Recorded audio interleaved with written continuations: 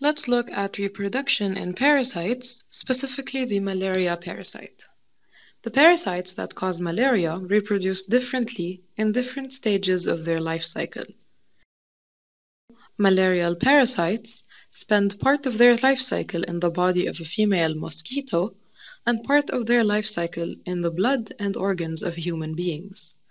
Both sexual and asexual reproduction are part of the life cycle of the malaria parasite. Asexual reproduction is not an alternative if conditions are bad. It is actually part of the life cycle of the parasite.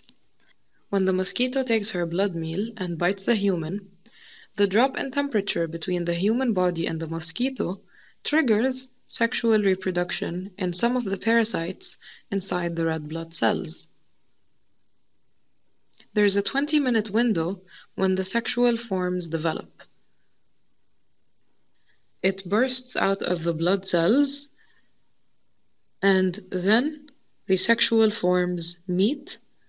They form zygotes with 2 N chromosomes, diploid zygotes, and then these zygotes undergo meiosis to produce new asexual parasites.